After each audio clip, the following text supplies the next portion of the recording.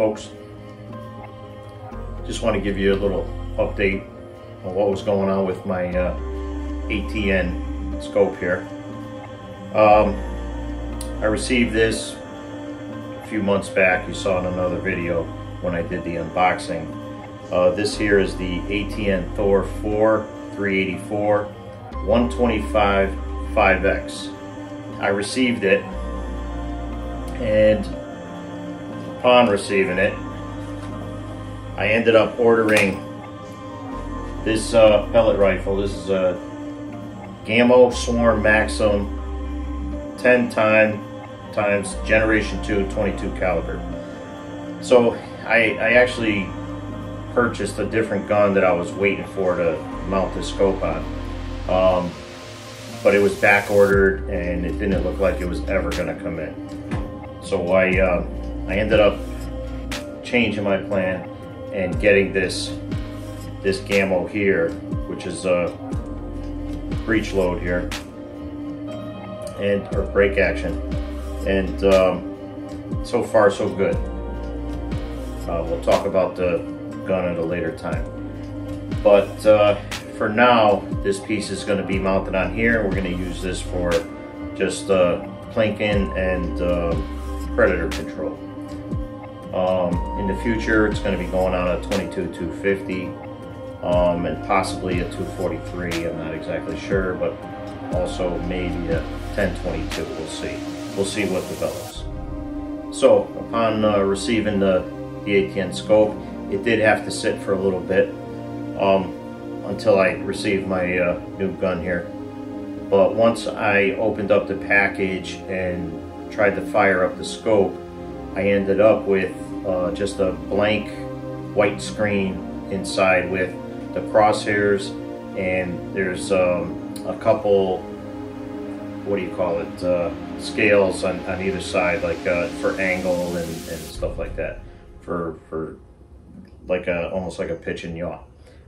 But I could not get this thing, I could not see through. All I saw was the white screen, and it was annoying as heck.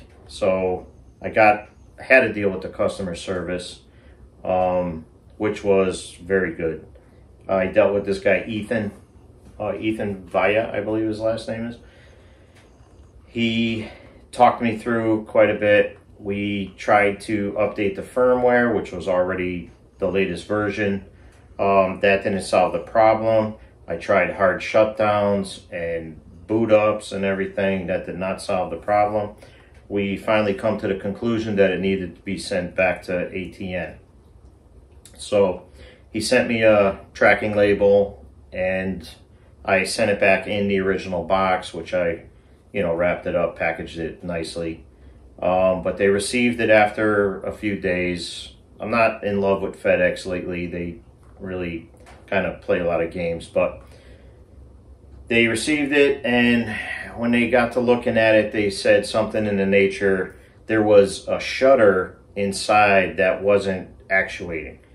So I don't think it was much of a fix. I think they fixed it relatively quick, and the turnaround was about a week and a half. I was happy with the turnaround. But when I received the scope, it fired up, and it seems to be acting the way it's supposed to. So that meant I was not crazy, but it definitely needed some service.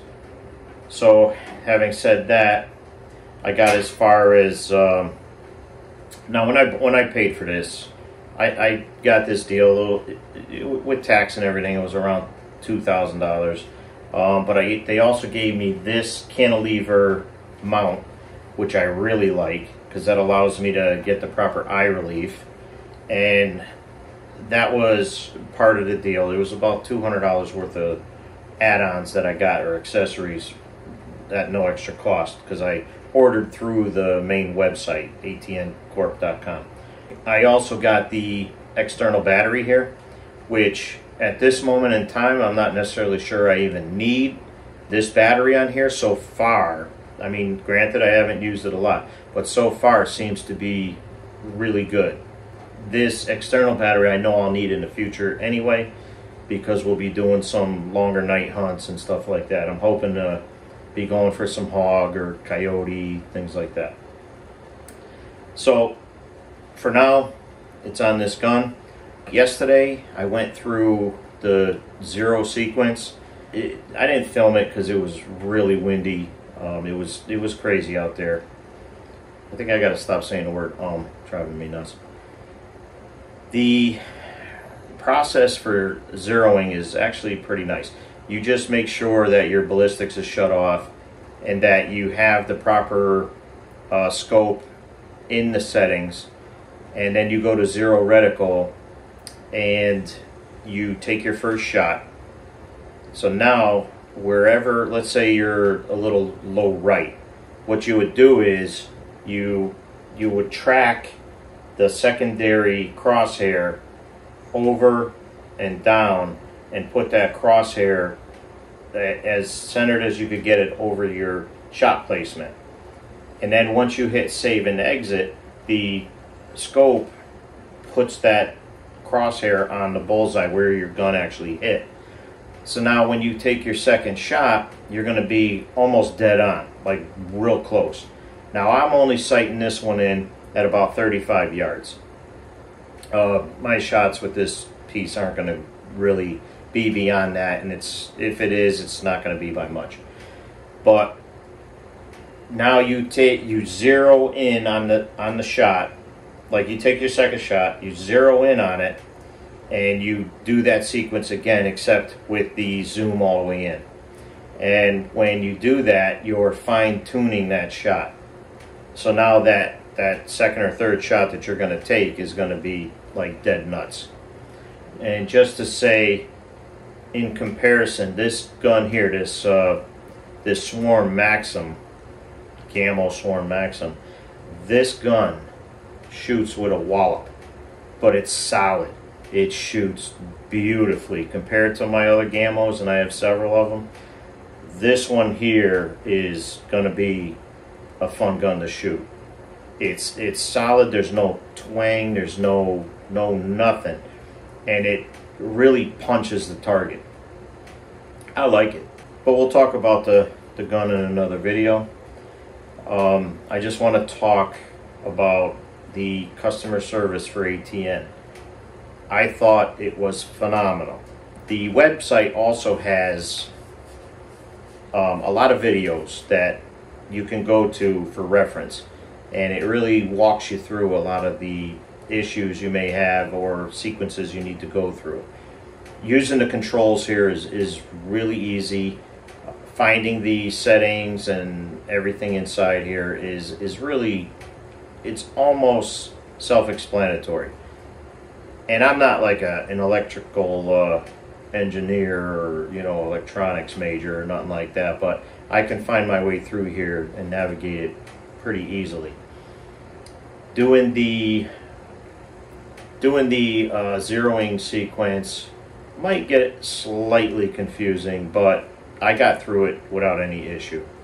I can't wait to shoot again. I was going to do this video outside today and take a couple shots, but it's pretty windy out there. I'm not going to bother.